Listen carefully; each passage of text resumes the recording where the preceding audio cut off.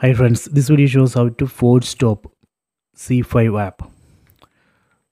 Go to settings, then select apps, then select see all apps, then in this installed apps list find ZEE5 app, select it. So here we can see force stop. Using this force stop option we can kill ZEE5 app which is running in the background.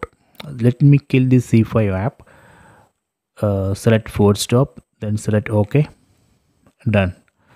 So you can see now that force stop option is not here because right now that ZEE5 app is not running. So that is why we are not able to see that force stop option. So let me go to home screen and run ZEE5 app in background. Let me open ZEE5 app. Then press home button on the remote. Let it run in the background. Now ZEE5 is running in the background. Then let me go to settings, then go to apps, then go to see all apps, then from this installed apps list select ZEE5.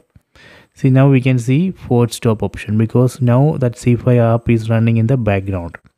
So this way we can kill ZEE5 app. So I hope you have enjoyed this video. Please subscribe my channel, please like and share the video.